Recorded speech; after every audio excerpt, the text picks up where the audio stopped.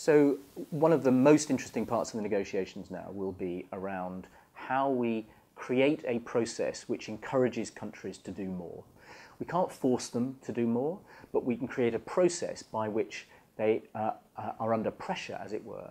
So the first thing that we have to do is to get a 5-year cycle in place. Now that looks like it's going to happen. Most countries now seem to be reconciled to the idea that every 5 years they have to come up with new mitigation pledges for a further 5 years. So most of the pledges now are for 2025 or 2030. So we'd be looking in 2020 to have another round of nationally determined contributions coming forward for 2030 and 2035.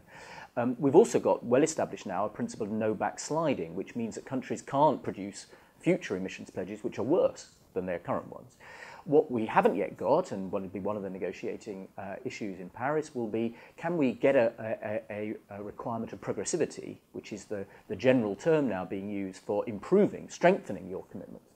And the other thing we haven't yet got, which will again be under discussion in Paris, is a provision to revise your existing targets. If you've got a target, as many countries do now, for 2030, that's a very long way ahead.